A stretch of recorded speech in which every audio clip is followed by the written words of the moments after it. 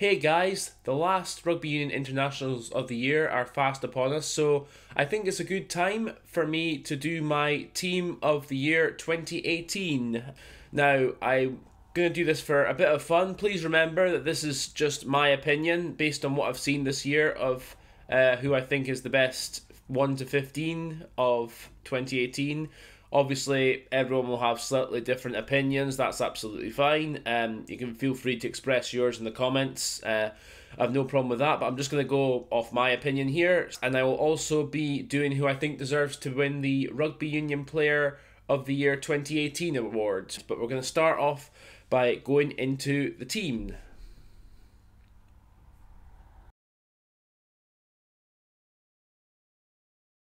At fullback, I have picked Rob Kearney of Ireland and Leinster.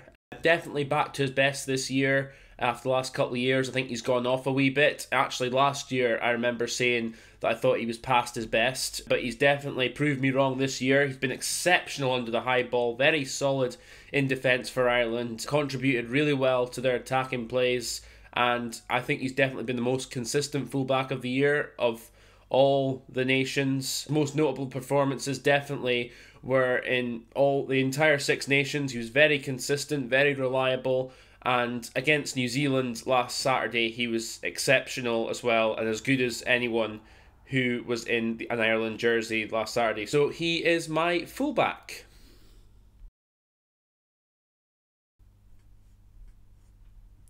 On the right wing, I have gone for Reiko Ioane of New Zealand and the Blues, the joint tops try scorer of the 2018 Rugby Championship. He's been a devastating runner, great stepper, very strong as well. He's played on the left wing mainly, but to me, I put him on the right wing because the two best wingers of the year for me were both left wingers. I'll get into the other one a bit later on, but I had to settle for Reiko Ioane going on the right wing. Always been a massive problem for teams that have been playing against him, so that's going to be my right winger, is Reiko Ioane.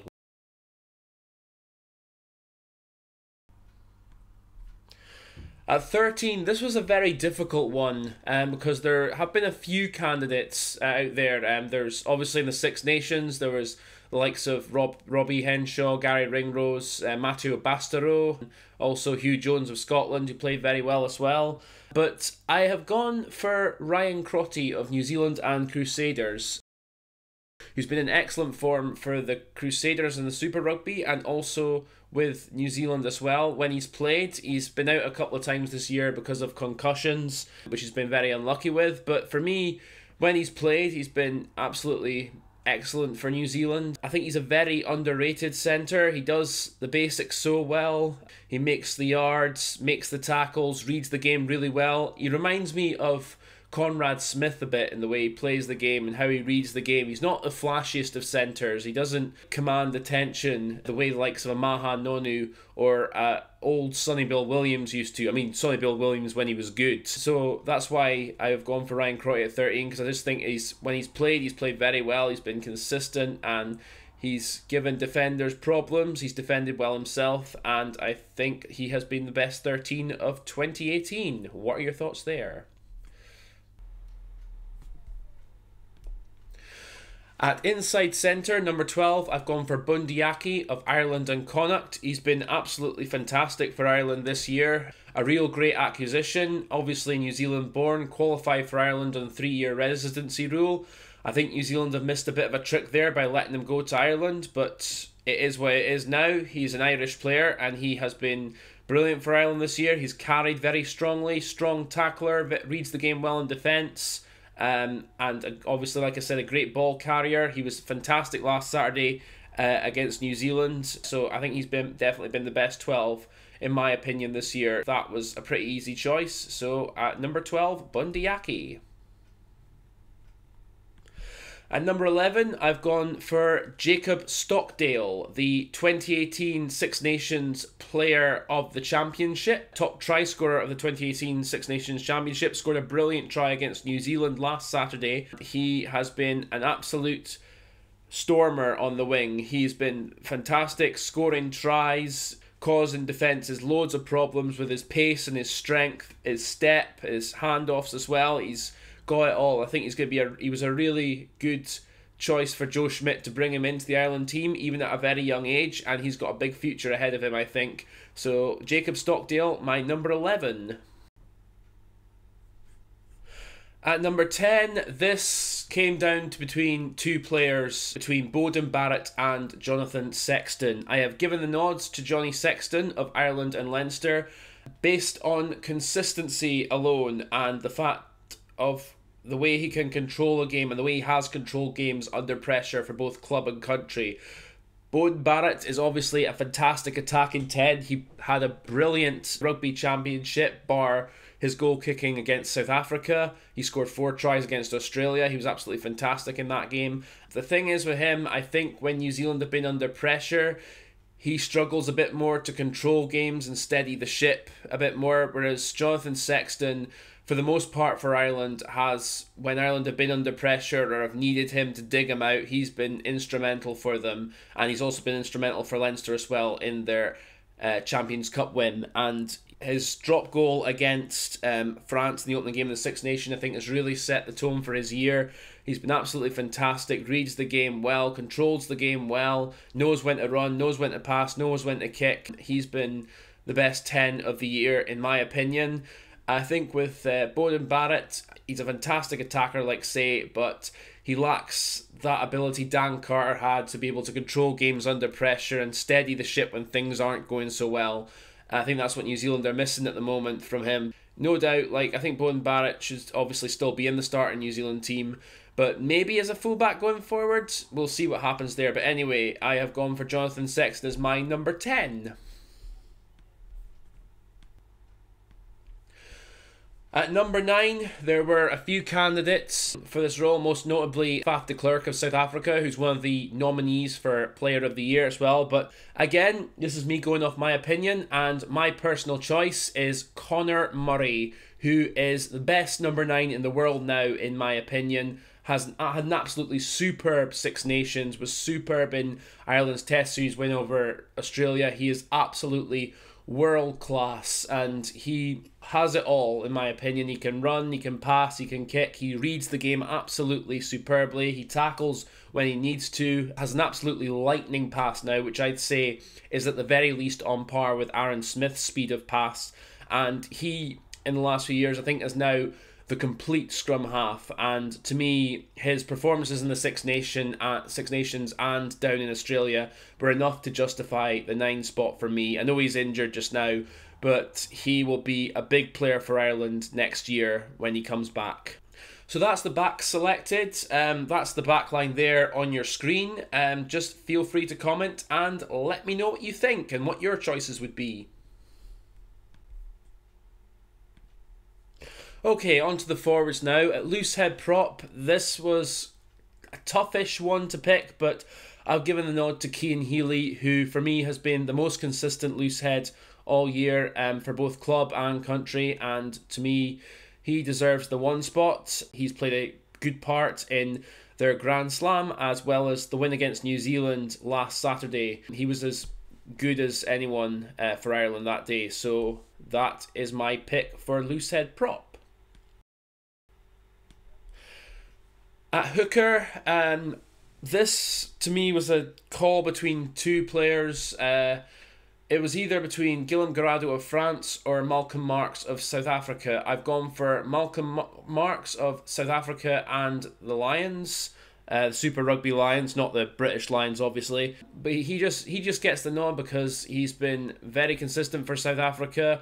He's been played a huge part in South Africa's resurgence this year. He's been solid in his line-out throwing, does the donkey work you expect of a forwards, carries well, one of the nominees for Player of 2018. So I have gone for Malcolm Marx there. At number 3, at tight head prop, I have gone for Tadhg Furlong of Ireland. This guy just seems to keep getting better and better, and I would put a case forward. This might upset a few New Zealanders, but I would put a case forward for him being a bit better than Owen Franks just now, which is a massive compliment in itself. Just how good he scrums, he carries, he does his work at the breakdown like any forward needs to do. So consistent for Ireland in their Grand Slam year. Again, I've said that about a lot of Irish picks. I think he definitely deserves the tight head prop jersey. So that is Tadhg Furlong for number 3. At number 4, going into the second row now, I've gone for Brodie Rettalick, who is, in my opinion, the best lock in the world. He, again, has been very consistent for New Zealand this year. He has carried well, he's offloaded well, he has basically the athleticism and size of a second row, but the hands and feet of a back. Showed again this year why he is the best lock in the world. Also in the line-outs, he's been very disruptive of opposition ball, as well as being good on his own ball as well. So yeah, Brodie Rettalick is number 4.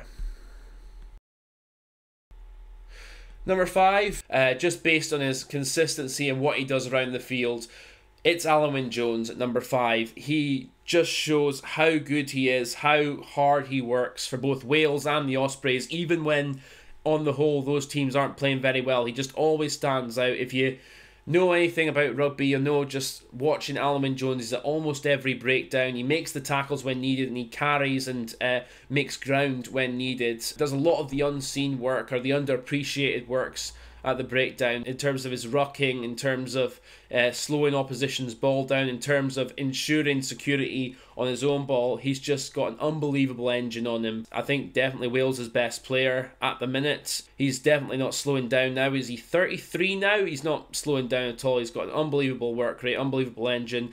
I thought last year he was another one who was getting a bit past it before the Lions tour, of course, but he's again come back, bounced back, showing what an excellent player he is, and he is vital to Wales going into the next World Cup. At number 6, blindside flanker. To me, this was no contest. Peter O'Mahony of Ireland and of Munster. He's been absolutely outstanding all year. Great athleticism, great line-out operator, great at the breakdown, great carrier as well, great support player. The guy's just been absolutely fantastic, and to me, he definitely deserves the 6th shirt, so there's no questions there. He's been the most consistent 6 this year. Peter O'Mahony at 6. At number 7, this was a tough choice, as there were a few candidates.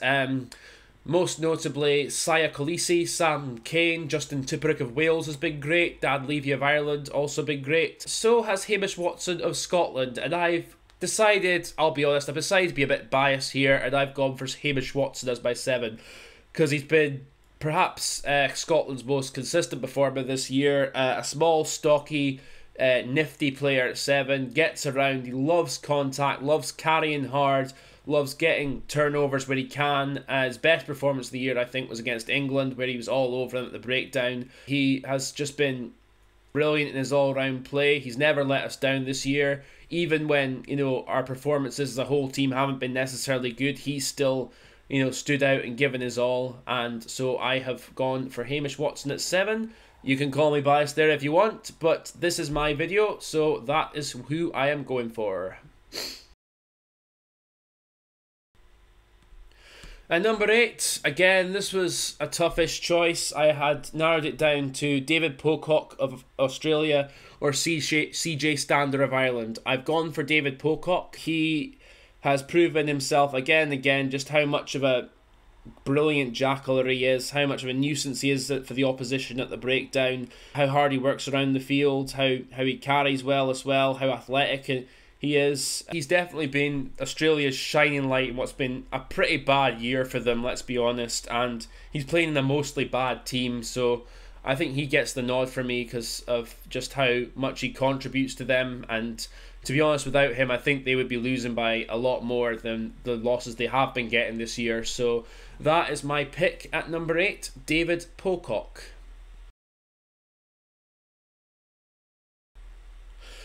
So that was my starting 15. Now I'm going to go on to the Player of the Year, which is announced by World Rugby next week officially. So I'm going to go and just say, here is my Player of the Year, and it is Ireland, number 10, Jonathan Sexton. I think just in terms of how consistent he's been, how instrumental he's been for Ireland, and all the stuff I've said before about him, I think he definitely deserves the nod for Player of the Year. Let me know your thoughts there. I think also you can gauge that Ireland is my team of the year based on how many Irish players I picked in the World 15 of the year, pardon me, and I'd have Joe Schmidt as the coach of the year, no question about that. I mean, a Grand Slam, a series win in Australia, and beating the All Blacks, can't get much better than that, can you? Again, guys, a lot of this is subjective, it's just my opinion. Others might see differently, no doubt they will. But feel free to comment below your thoughts, let me know what you think, like, comment, subscribe. Thank you for watching, and I will catch you later on.